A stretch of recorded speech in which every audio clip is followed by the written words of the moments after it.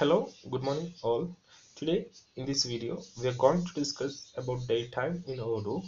So we have seen many queries like when I'm fetching the data from the database, like when we are fetching the datetime from the database, I'm not getting the same value that I'm seeing in the front end. So we will discuss about that case in this video. So if I go to hospital management module and if I go to appointments, I have already added a datetime field for this purpose. So here in the screen you can see here I have got a datetime field with the value 15th October 2019 with 12 as time. So let's see. So this is the model. You can see the model name is hospital.appointment and the ID of the record is 2. Something you can find from if I activate the developer mode. So I'll just enter debug equal to the URL so that the debug mode will get activated. So the from the debug button I can see if you click on edit view form, you can see the model name is hospital.appointment and the ID of the record can be get from view metadata. You can see ID is 2. So if I open the PG admin, so I'll just open the PG admin to visualize the data, and my database is Odoo 12, sorry, Dev 12. So from here I will expand. This is the database Dev 12, and I will go to schemas and then to public, and then I will choose the database table that is hospital appointment. So I'll go to tables and I will take hospital dot appointments table. So I'm scrolling down. You have the appointments here, hospital appointments here. So I'll click on this button to view the data. So here you can see here we have got two records, that is HP02 and HP01, and HP02 is the record that we are talking about. You can see HP02, the datetime field is containing the value 12, time as 12. So if you check the same inside the database, so it's a second row, and if I scroll down, scroll to the side, you can see appointment datetime, which is our field name. So if I place the mouse over it, you can see the field name of the corresponding datetime field is appointment underscore datetime. And if I check the value here, you can see what we are seeing here is 2019 10 15. Instead of 12 we are getting 6:30. So many people will think and get confused why I am getting like this. I am getting 12 in the UI, and inside the backend I'm seeing 6:30. So this is because inside the database the datetime value is saved in UTC, that is inside UTC time, and while displaying the same thing in the front end, the UTC value will get converted into the time zone value of the user. So if I go to the database, and here inside my preference you can see my time zone is Asia Kolkata. So when I'm saving a daytime value into the database, suppose the UTC for the GMT for Asia is plus 5:30.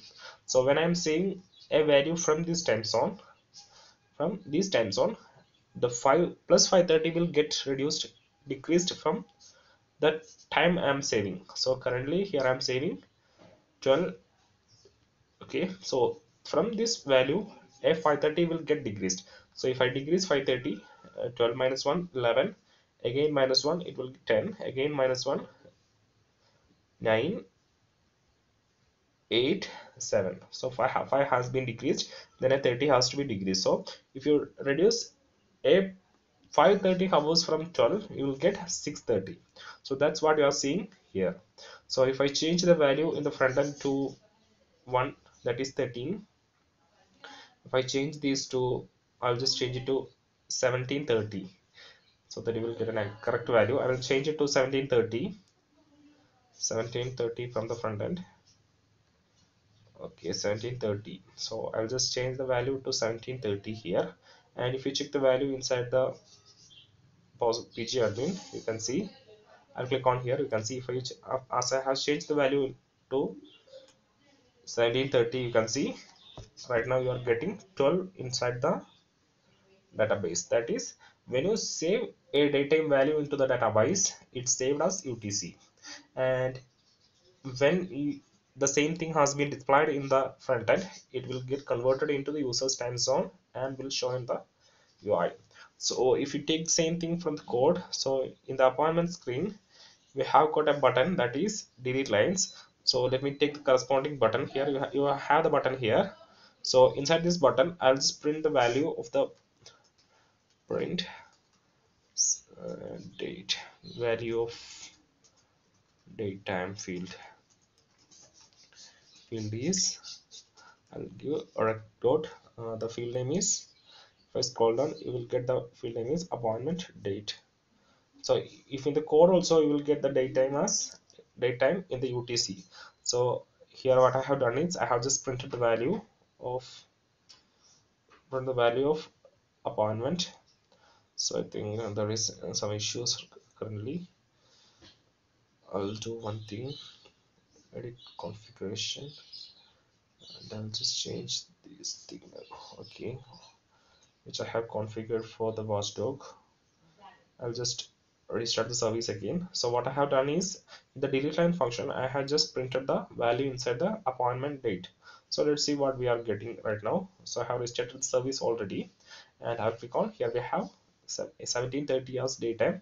I'll click on date delete button, and if I check the log you can see, sorry, the field which I have to print is not appointment date, it is appointment date time. So I'll copy this and I will paste it here inside, and I will restart the service again. And if I click on the delete button again, you can see here also we are getting the value in UTC, the same that we have already seen inside the PG admin.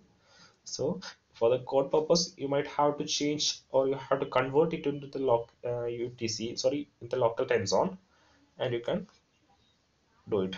So this is the answer for the queries. We have seen it in many places like forum, Facebook groups, LinkedIn, Twitter, etc. People are asking why I'm seeing a different value inside the database and I'm seeing different values inside the UI. So the simple answer is, when you see the value inside the front end, it will be in the user's time zone. So Odoo is a multi-user access system which is accessed from different parts of the world. So we cannot store the time in local time zone, which will make things complicated. So for a general purpose, all the daytime value will be stored inside the database as UTC, and those values are converted into the user's time zone. So inside the preference we will set the time zone for the users. So based on the time zone, the UTC value from the database will be converted into the local time zone and will be displayed inside the front end. So that's all about this video. If you have any queries or if you have any suggestions, we welcome all those feedbacks and suggestions to improve the channel. Also, if you like our videos, please like by clicking the like button. Also, you can subscribe to channel and press the bell icon for notification. Thank you.